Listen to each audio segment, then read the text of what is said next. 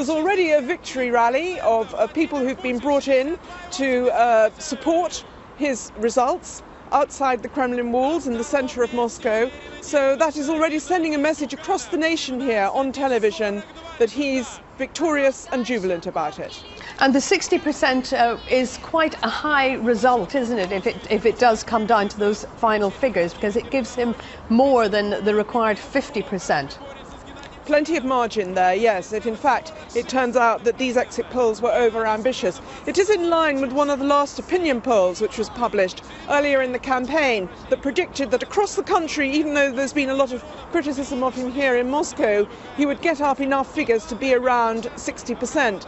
Many people in the opposition had been a bit suspicious of that and said that they thought the mood across the country was far more questioning of Mr. Putin and there might be a bigger protest and indeed enough people voting for other candidates, possibly to force him into a runoff if he got less than 50%. Well, that's not the way it looks like tonight, but this probably isn't the end of the story, because in the first place, opposition activists and independent monitors have through the day, and especially this afternoon, been talking about violations, especially people who they think might have been bussed from election station to vote more than once, and they want that to be investigated. And I think the other very interesting thing this evening is that live on Russian television we've seen some of the other candidates, who of course lost out to Mr. Putin according to his exit polls, already come out and say publicly, and therefore heard across the nation, that they're not happy with what has happened. The billionaire businessman Mikhail Prokhorov, who came third according to the exit polls, has said he's heard of numerous instances of violations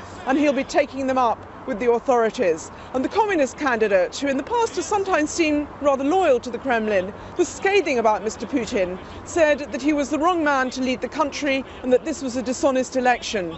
So there's less loyalty to Mr. Putin from other candidates, and I think there'll be more criticism for him from those who feel they lost out in this election. There's due to be a large rally here tomorrow. It's quite possible there'll be a lot of people at it.